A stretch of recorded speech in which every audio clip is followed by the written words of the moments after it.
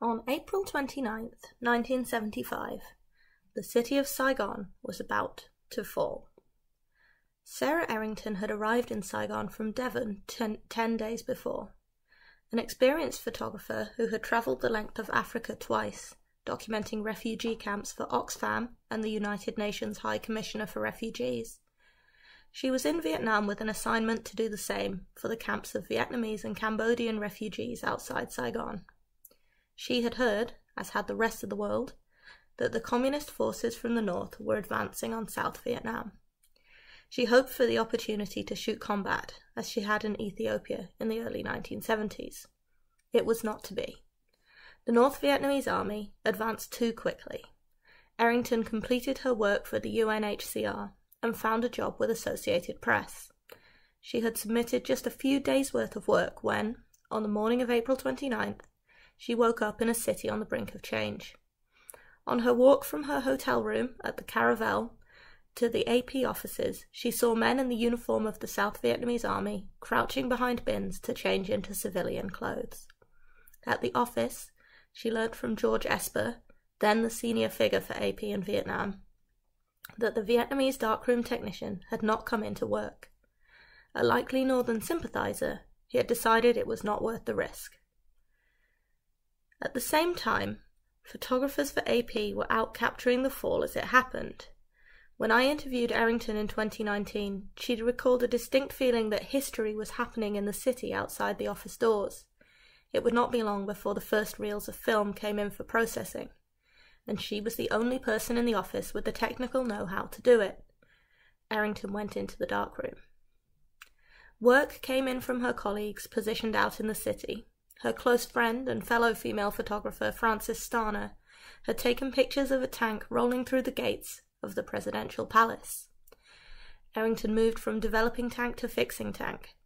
She wished she was out there doing the exciting work of photographing, but she stuck with the task that she had been assigned. Outside the darkroom she could hear voices speaking Vietnamese, the familiar sound of rubber flip-flops. If anyone opened the door to the darkroom before the films were out of the fixing tank, these pieces of history would be lost. The last of the pictures fixed, Errington stepped out of the darkroom and took a photograph of the scene she saw. This image would be published all over the world. AP journalists Peter Arnett, Matt Frangiola and George Esper stand frozen, poring over a map as two North Vietnamese soldiers demonstrate the route they took into the city. This image fits neatly into a narrative, established over the preceding decade, of Vietnam journalism as masculine adventure. That this photograph, or many others from that chaotic day, was ever seen is down to the efforts of a woman photographer. The photographs now safely developed, Errington and two of her male colleagues tried to travel to the nearby communications building to put them on the wire machine. This plan was quickly abandoned when soldiers occupying the building fired warning shots at their feet. Knowing that many of the images would be censored or destroyed if they tried to send them out through traditional means, the AP team instead handed off envelopes of photographs to what they called pigeons, couriers who secreted the photographs around their person as they boarded flights out of Saigon. This photograph was among them. This anecdote sheds light on the role not only of women photographers, but of darkroom professionals in the production of journalistic narratives of the Vietnam War. While most of the name recognition and acclaim went to white American men, who often emphasized their close proximity to the conflict, their photographs would never have made it out of Vietnam without the undervalued work of developing them.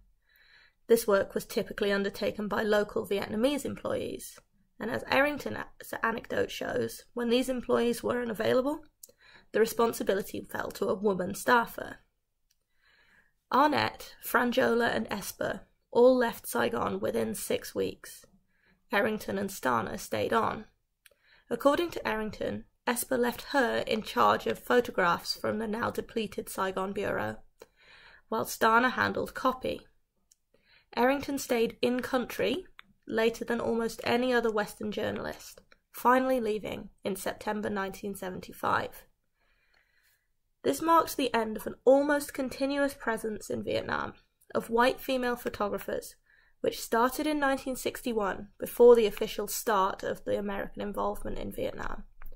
These photographers from France, America and Britain were present for the official deployment of US troops in 1965, for the Tet Offensive in 1968, for the official end of the war with the signing of the Paris Agreements in 1973, and in the case of Errington and many of her female peers, they were also there for what was at the time referred to as the fall of Saigon, which we now might think about as the liberation or the reunification of Vietnam.